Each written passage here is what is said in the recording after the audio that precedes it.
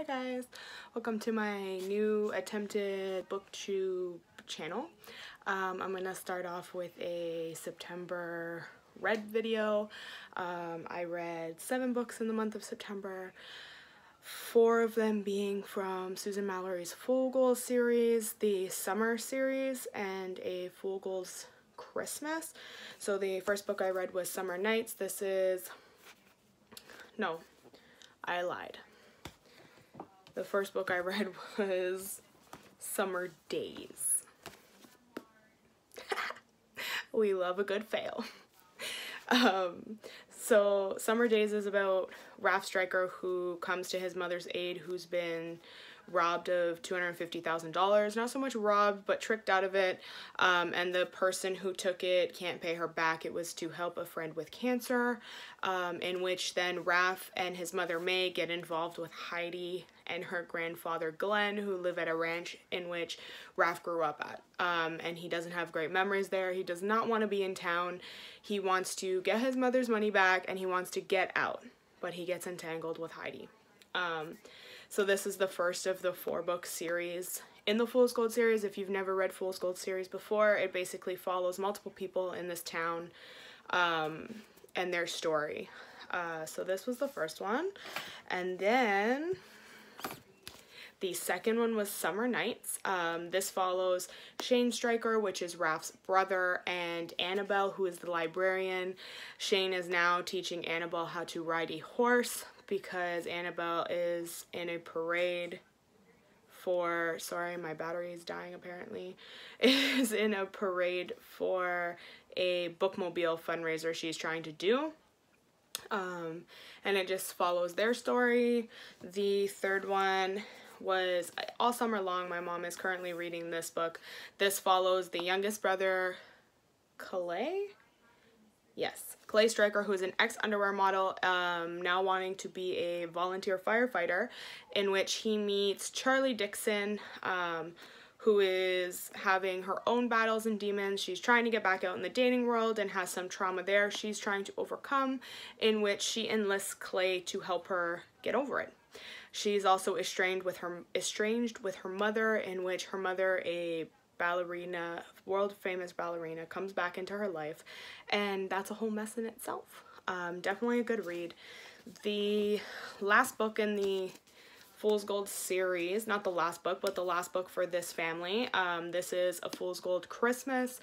It follows the story of Evie, which is the Stryker brothers' younger sister, and Raph's partner, Dante, in which Raph enlists Dante to look after his younger sister, as there's some family drama there that they get into. This book was really good as well. It's the only one that's hardcover, which kind of bothers me, but it was $3.99 at Talese compared to $19.95 Canadian. So that's a good deal, and I'll take it. The next book I read was Look Alive 25 by Janet Evanovich. This is obviously the 25th book in this series, starting with One for the Money and continuing through. If you have not read this series, it is definitely a must-read. This is about a bounty hunter named Stephanie Plum, who is a little eccentric. She doesn't really do a good job at being a bounty hunter, but she always ends up getting the job done in her own way. There's also some romance. Her assistant, I guess, her partner, she's not really a partner, is an ex-ho who wears too tight clothes and is rather large, in which it's always a good time with those two. Lula and Stephanie, those are the 2 characters. The next book I just finished, actually, is Lisa Gardner, Fear Nothing. Lisa Gardner is a murder mystery type writer. This is Detective Dee Dee Warren. It's the 3rd book I've read with this character in it by Lisa Gardner. I've only read 3 books by Lisa Gardner. All of them are fantastic. Highly recommend. This one, Detective Dee Dee Warren, my apologies, shows up on a scene that is somewhat the same to a serial killer who was who killed himself 40 years before. He left behind 2 daughters, one in which has been incarcerated for 30 years. The other one is a doctor, a psychiatrist, who ends up seeing Dee Dee. She has a rare case where she doesn't feel pain. She doesn't know if she's injured herself. She has to check her body every night to see if there's swelling, if she has a fever, all that good stuff. But now they are chasing somebody who is exactly like her father. And they are convinced that it's her sister that is talking to somebody on the outside. This was a really good book. I could not put it down. I think it took me like 2 days to read. I highly recommend anything Lisa Gardner if that's up your alley. I like lots of different variety. So obviously from romance to bounty hunting to murder.